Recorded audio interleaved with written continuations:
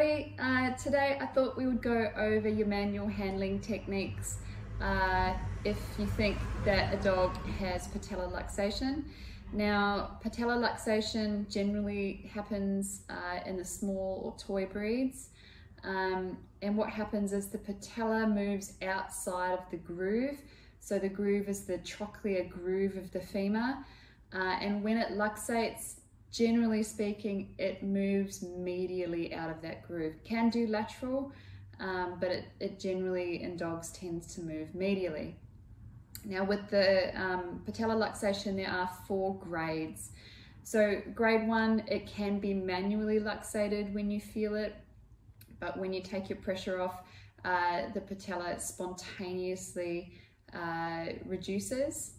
A grade 2, it can be again manually luxated, and then you can reduce it manually, so you have to go in there and reduce it yourself. A grade 3, the patella is already luxated, but it can be manipulated back into the groove.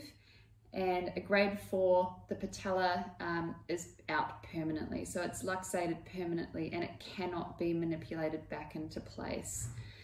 So with those grades, look, the grades 1 and the grade 2, they can be treated conservatively with strengthening. Sometimes the grade 3s and the grade 4s need to have surgical intervention on that. So let me show you what it looks like to have a feel of the patella and try to decide what grade that patella might be.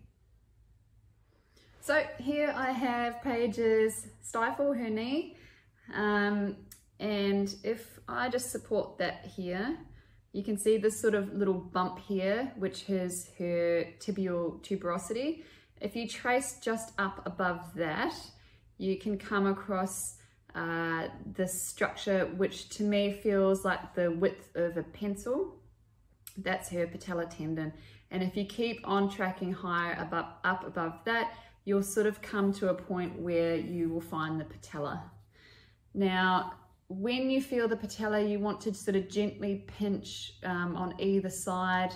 You don't want to hold it and fixate it there, but you just want to sort of feel the boundaries of the patella. You want to get the hip in as much of a neutral position as you can, and then with your fingers on either side of the patella, all you're going to do is straighten the stifle out.